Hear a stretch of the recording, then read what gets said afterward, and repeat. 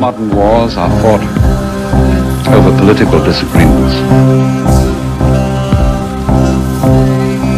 which are pretty shallow. Ideological battles. What kind of government are we going to have? Capitalism called communism, or communism called capitalism?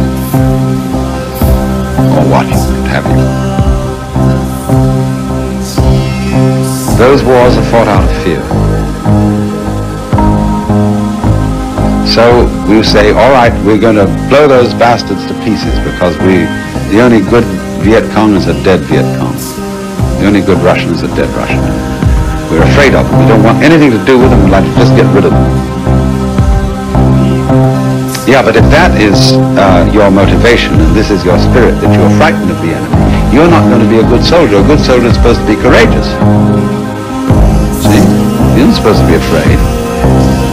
So, all right, say, well, okay, we're not frightened of these people. We just think that they've been exploiting everybody else, and we're the knight on the white horse with a lance, and we're going to rescue everybody.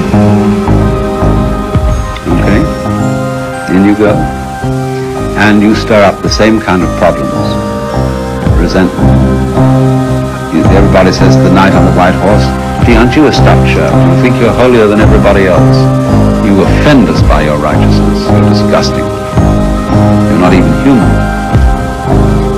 And after all, you're a hypocrite. Because you may come on politically with this white horse, but you have all kinds of rackets back home.